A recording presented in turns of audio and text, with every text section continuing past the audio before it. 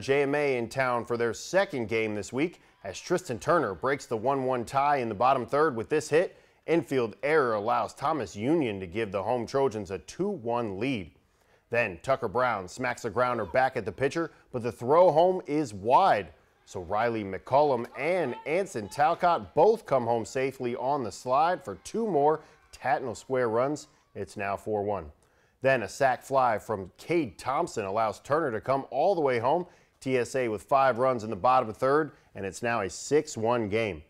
And with 2 outs, watch this incredible catch at the wall from Stratford to steal away a home run from Tattnall.